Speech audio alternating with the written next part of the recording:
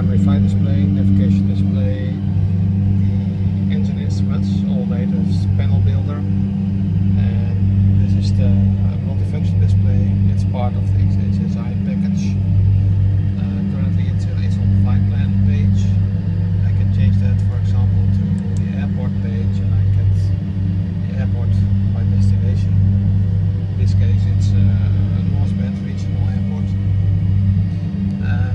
To enter the flight plan, I use my AirTrack. It's on a mobile mini iPad.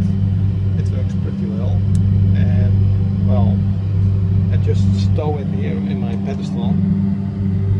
You can see it here. See, and it's quite nice. So if I need to change something in the route, I just can take it out and store it back.